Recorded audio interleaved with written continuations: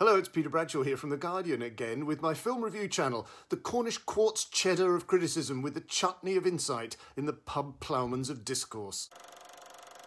Just last year, Cate Blanchett was introducing us to the tormented fictional conductor Lydia Tarr as she watches old childhood VHS tapes of her mentor, the great conductor and composer Leonard Bernstein, talking about the way music triggers in you emotions you didn't understand and of which you didn't know you were capable.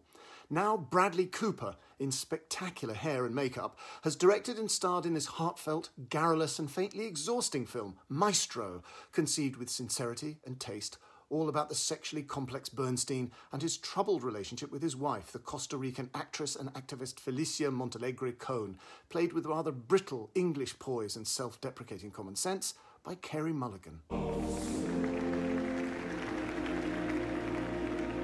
He can be the first great American conductor.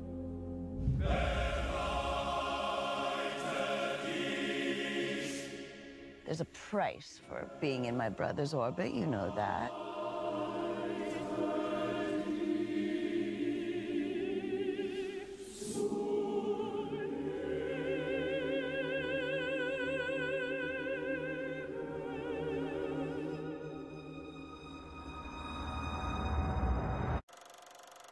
This is a compulsively fluent film with Cooper and Mulligan grinning and scatting and chirruping their way through many extended and overlapping dialogue scenes. Cooper has already got into a lot of trouble for Jew face, though not for gay face, in that he is a non-Jewish man playing a Jewish role with a big prosthetic nose. Now, in fact, in the context of the complete movie, that big nose isn't a big deal. I incidentally regard it as karmic filmic justice for Nicole Kidman's far more ridiculous fake nose in The Hours, playing one of the great anti-Semites, Virginia Woolf.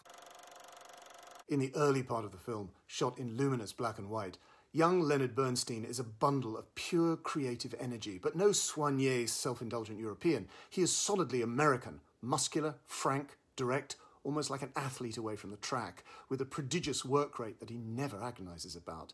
His voice at this stage is light and rather high, as opposed to the gravelly gravitas of his middle-aged self, and his attraction to men is just one of the things that he's relaxed about.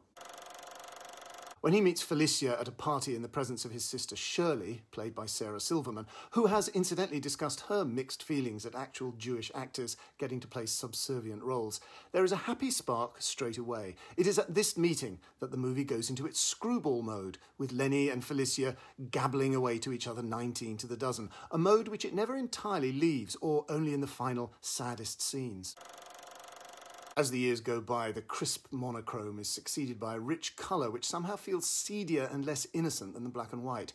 It is here that you see Bernstein bloated with all the Kool-Aid he's been drinking, charming the pants off everyone, beaming with satisfaction at his own colossal prestige, dallying with beautiful young men, and finally lying to his daughter, who's sufficiently grown up to hear the truth about the rumours she's been hearing, smoothly attributing these to jealousy.